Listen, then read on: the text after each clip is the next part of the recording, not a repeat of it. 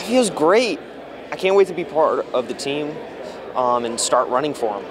Why Trine? What made them the choice for you to go up there? Well, they're really big in their conference. They're conference champions for multiple years, but their engineering education really set them apart from the rest of them on my list. So, but yeah, it's a really great university, and can't wait to be part of it.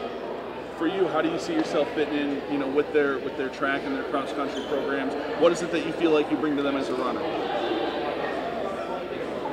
Just being a freshman.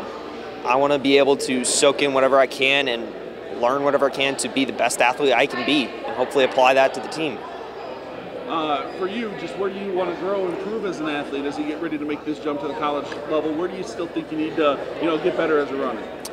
Me, I need to work on my speed. I got a ton of endurance, but I think I can improve a ton in my speed, especially in the 800. What does today mean for you, too, just to become a collegiate athlete? Was this kind of always a dream or a goal for you?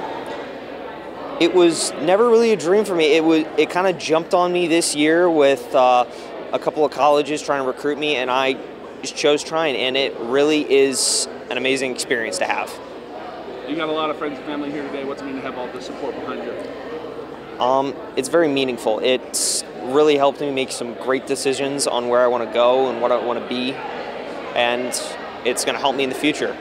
And then you mentioned a little bit, but what do you want to do, and what do you want to study? What do you want to go into?